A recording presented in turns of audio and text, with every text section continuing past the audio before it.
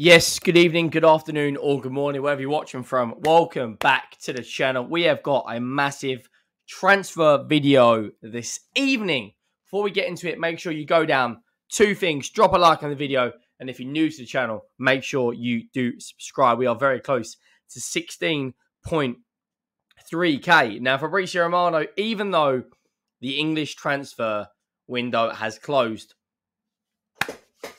we have got some big news, people.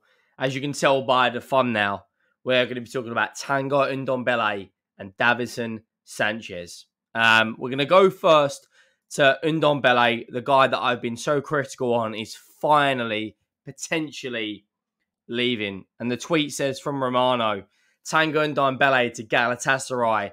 Here we go. Like LA Knight. Agreement with Tottenham in place over a loan deal. Ndombele has already completed the first part of his medical test and he will fly to Istanbul later today. A buy option is also included.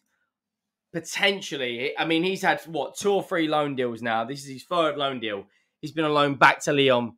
He's been on loan to Napoli. Now, the Napoli deal also had a loan deal in it with a buy option. Obviously, that didn't materialise. But finally, potentially, we will be getting rid of Ndombele.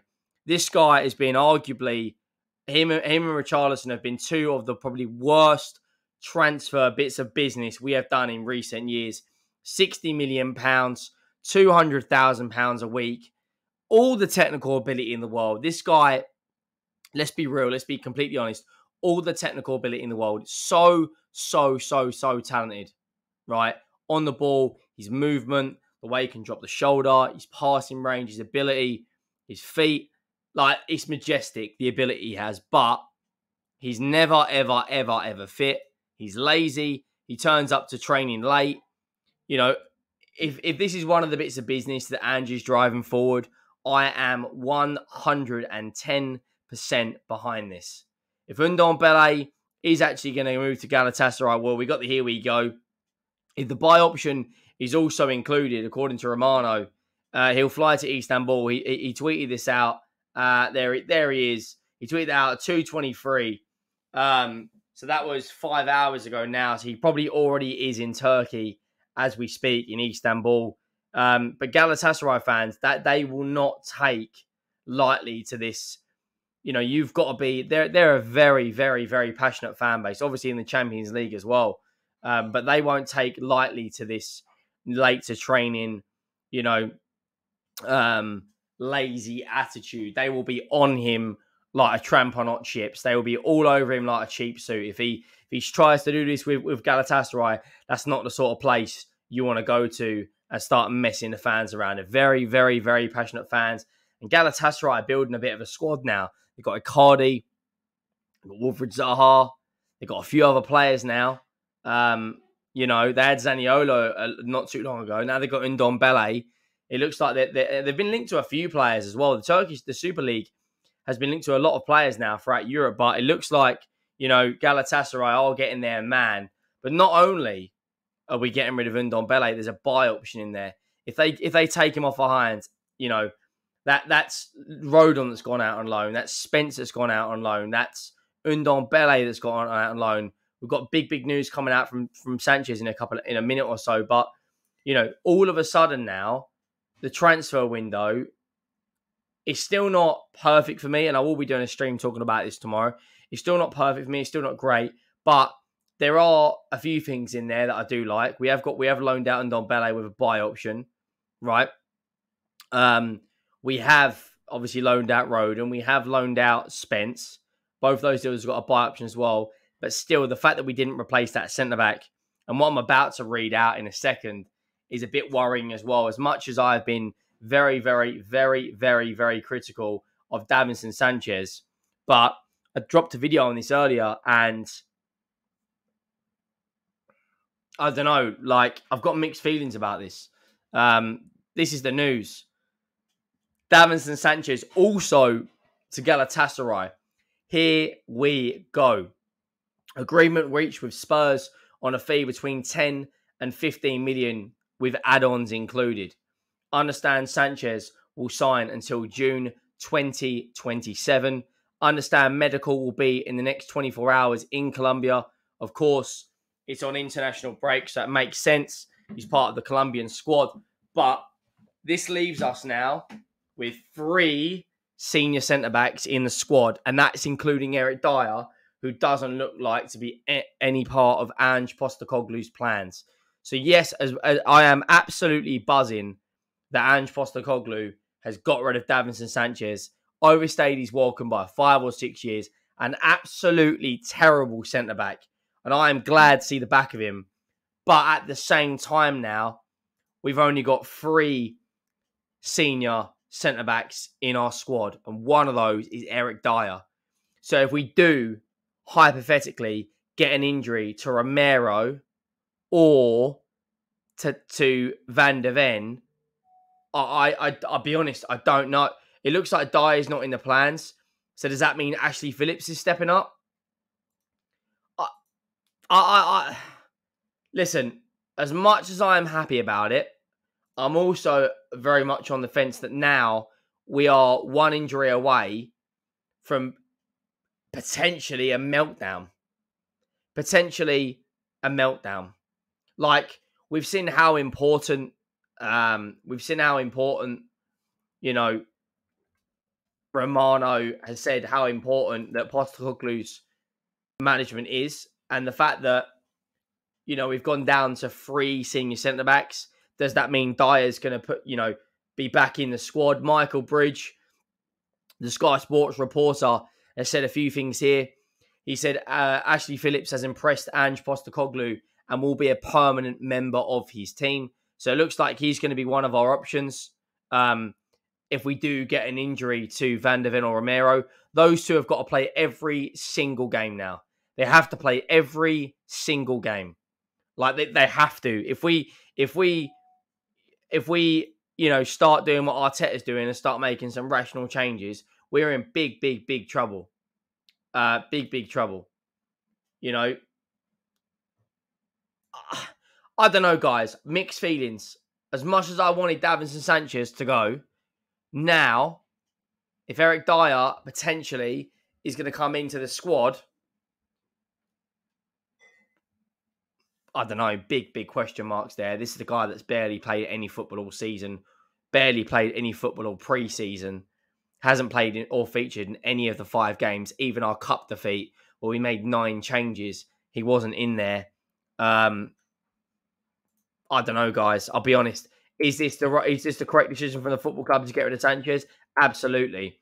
But the fact we don't have a backup, I'm going to show you the bench we played against. This is the bench we played against Burnley. Obviously, in our 5-2 win, we were very, very good, by the way. Very, very good. But as you can see, you know, Ben Davies, Phillips, Sanchez are there. Perisic, Royale, Richarlison, Højbjerg, Skip, no Dyer. You know, in our bench, we played against Fulham in the Cup, where we played, you know, our starting 11 was Van der Ven and Sanchez. On our bench, you know, Romero. There's no Ashley Phillips or Dyer. In our bench against Bournemouth, when we won 2-0 away from home, obviously Van der Ven and Romero starting again there. There's no Eric Dyer. So for me, 3rd and 4th choice centre-backs are probably going to be Ben Davies and Ashley Phillips, which is great because I don't want to see Dyer anywhere near this team. But let me know, have we made the right decision letting Davinson Sanchez go now? What would have been the best situation? Would have been to let him go in the summer window and bring in another centre-back to replace him who's better. But at the moment, guys, I think we are 1 injury away from a complete meltdown. Like, credit Daniel Levy where credit's due. You've got rid of Sanchez. You've got rid of Ndombele. You've got rid of Lucas Moura. You've got rid of Joe Rodon. You got rid of Winks. You got rid of Sanchez. You've got rid of Lloris potentially. But player for player, we have less numbers in our squad. And that's great. That's great because we've only got 1 competition a week. And I've all been about, you know, trimming the squad down, but maybe not trimming it down in an area where we are already quite light already. I wouldn't mind seeing the back of Eric Dyer, if we would have kept Sanchez. But now, like, are we at the point now where we need to be keeping Eric Dyer?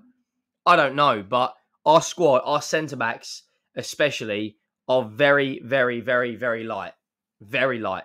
We have 3 senior centre-backs and we have 5 centre-backs in our squad.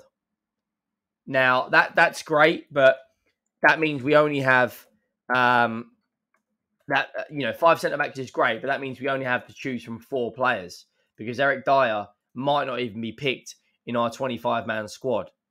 And I don't know about you guys, but in terms of our centre-backs, we've got Ashley Phillips, Dyer, Van der Ven, and Romero. Ben Davies is obviously by trade is a fullback, but he's going to be playing there. Is this a situation where we have to promote someone from the youth team, take a chance, get a bit of belief in them, promote them into the first team, and Ange gets his arm around them and then says, "Hey, you've got the ability to do this. You're in the academy for a reason. You've worked hard. Now you get your step up." Or, I don't know, is this the right decision to be selling Davinson Sanchez right now? I'll be honest. I'll be honest, guys. I don't know. I personally don't think, as of right now, that was the right decision to do. 2 or 3 weeks ago in the window where we had time to go and get someone, absolutely. But we spent a lot of money in that window. We spent around, if you take out Brennan Johnson, if you take out Reguilon and Kulusevski, we spent about 160, 170 million pounds. Now that's great, but we only brought 1 centre-back in. Now we've just sold Sanchez. I don't know. I don't want to put a negative spin on it because I'm trying to be positive. But 1 injury away from an absolute meltdown. If I'm Postecoglou, as much as it's great to get rid of Dyer, I would try and promote someone from the youth team who could benefit us and has the ability to step up. I mean, I don't know if there's anyone off the top of my head, but I don't know. Like, we're playing well. We've won 3 out of our first 4 games at 10 points out of a maximum 12. Fantastic start. 3 wins. Scored the second. Us and Man City combined have scored the highest amount of goals in the league. There's a lot of things to be positive right now. We're moving in the right direction. Spurs, Dan Kilpatrick, as Spurs decision makers have been left absolutely baffled after Hugo Lloris rejected several approaches. Now, we were all told in the summer that we were going to rip contracts up. We were all told that we were going to be ruthless. We were going to do this. We were going to do that. This is the point now where we have to rip up Hugo Lloris's contract. We've got 4 goalkeepers in our squad. Austin, Whiteman, Lloris, Vicario, and Forster. We've got 5 goalkeepers. Rip up Hugo Lloris's contract.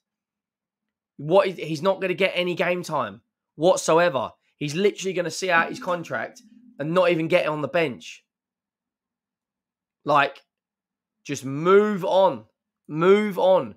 For him, go and finish your career elsewhere. Don't sit on the bench. Not even on the bench. Sit in the stands at Tottenham. Like, I don't know. I don't know, people. I don't know. Like, I don't know. Is it the right decision to sell Sanchez? I don't know. I'm very, very, very 50-50 on it. Let me know down below if you haven't already. Let me know your thoughts on all the topics we've covered. Make sure you do like. Make sure you do subscribe.